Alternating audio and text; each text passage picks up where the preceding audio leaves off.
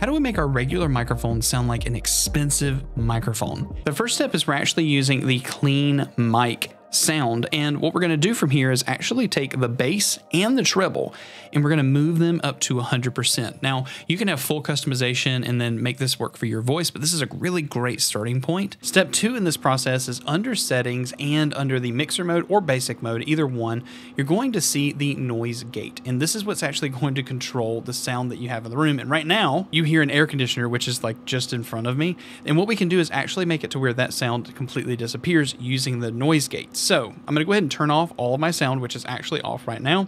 And I'm going to look at this level, and you're going to see the green level right here and the yellow level. The yellow level is what you're removing. The green is what you're allowing through. So I'm going to be quiet, and I'm going to move the slider just above where that sound is. So this is before adjustments. This is just my microphone raw. And this is after using the clean mic preset with the noise gate.